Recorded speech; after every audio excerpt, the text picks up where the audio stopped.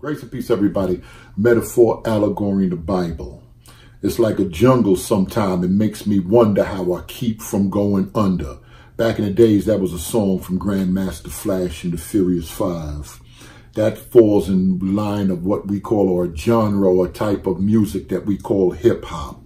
Now, I want to explain something to y'all. There's a lot of people that's coming to me and emailing me concerning the Bible, concerning history, and they're attempting to talk like they're a scholar in the field, like they know what they're talking about. If you don't know the basics, if you can't understand the fivefold vision of scripture, the two covenants, if you can't understand the different genres or types of books that's in there, you can't tell me nothing about a metaphor and an allegory. And there's keys that I want to explain to people. For the rest of y'all, I want to explain to y'all that there's keys these people don't understand.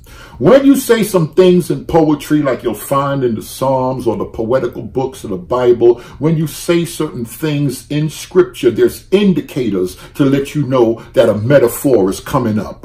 Or it's like a jungle sometimes. He's not talking about a real jungle. When you see the word like is one of those metaphorical indicators. When Jesus is saying the kingdom of heaven is like unto a pearl, when he starts dealing with things like that, that's an indicator to know that a metaphor is getting ready to come.